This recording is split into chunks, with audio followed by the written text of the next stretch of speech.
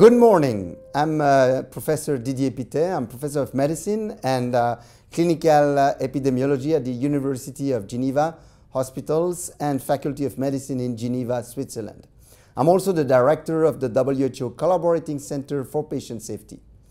Today I have the pleasure to present to you a study that we are publishing in the March issue of the Mayo Clinic Proceedings. In the study, we assessed the contamination of stethoscopes and physician hands in a very simple single examination, clinical examination of patients. We actually assessed the density of bacterial contamination of different parts of the stethoscopes and of the hands, the dominant hands of physicians, while they were actually performing a single clinical examinations. The sampling was very simple. We actually sampled 4 parts of the hands of physicians: the 2 eminences, tenar and hypotenar, the dorsum of the hands, the fingertips, together with actually 2 parts of the stethoscopes, the tube that you are using when you are handling the stethoscope, and the membrane of the stethoscope that you are applying on the patient's chest, as you all know. Well, speaking of specimen collections, we use culture medium by Rodak plate culture. We use both non-selective and selective culture media, as you may understand. Selective culture media were agar, chromogenic agar, used for MRSA detection. Speaking of the results, we actually examined 83 patients. They were recruited in internal medicine wards as well as in orthopedic wards. We performed a total of almost 500 quantitative culture techniques on hands or on stethoscopes. Well, because an image is worth 1,000 words, let me now show you 3 actual cases in pictures. On the first row, you see actually case number 1, fingertips colonization, tenar and hypotenar colonization, as well as stethoscope, diaphragm and tube colonization. There was almost no contamination except fingertips. Case number 2, you see here a density of colonization on fingertips that is much higher. That is actually higher than the colonization of the tenar and hypotenar eminences, and that are correlated with a modest but still very significant colonization of the diaphragm of the stethoscope as well as the tube of the stethoscope. Here then, see case number 3. On case number 3, it's very remarkable. You see a very high density of fingertips colonization together with a high density of tenar and hypotenar colonization, and of course a very high density of membrane or diaphragm stethoscope colonization together with a high density of tube colonization. Let me show you now the key results of the study. On this slide, you see colonization of the hands in orange and colonization of the stethoscope in blue.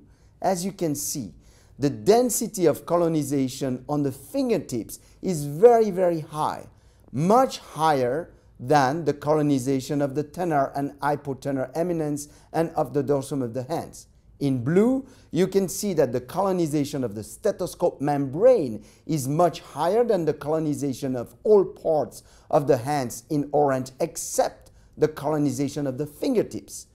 And as you can see also, the colonization of the stethoscope tube is quite important, quite similar to the colonization of the eminence of the hands, whether tenar or hypotenar.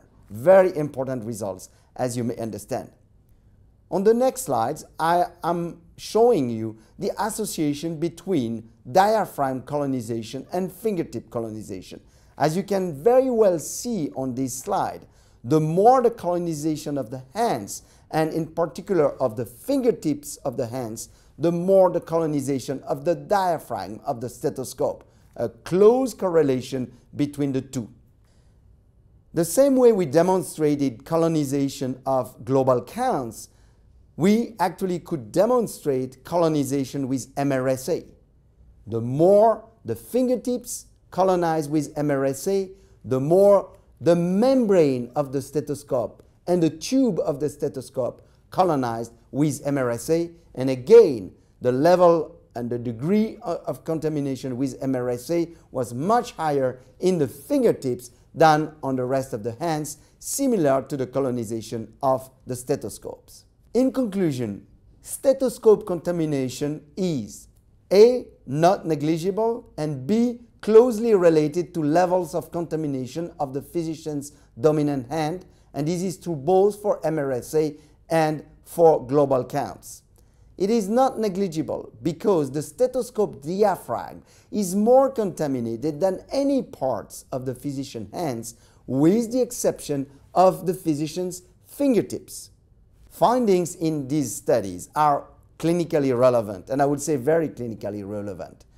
Those results suggest the need for the routine cleansing of the stethoscope after each clinical use. I repeat, the need for the routine cleansing of the stethoscope after each clinical use. And this is of concern, of course, for every staff, for physicians, and for patients.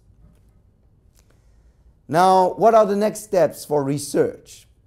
Well, actually, there are two very key questions that we should ask. The first is how to assess the real risk for cross-transmission, knowing that the fingertips are the main part of the hands that are responsible for cross-transmission of bacteria in hospitals, and what are the risks for infections, and nosocomial infections in particular. That would be the first study question. The second study question would be, what are the best way to clean those stethoscopes, and ways that will not damage the stethoscope. And that's important, as you may understand. If I showed you actually my old stethoscope, a stethoscope that I used for more than 30 years and that I used to actually cleanse, you can see that the stethoscope has been highly damaged. So we need to find a way to clean those stethoscopes without damaging them. Well, as a final conclusion, I would like to thank you for your attention and would really recommend all of you to read our paper. Thank you very much.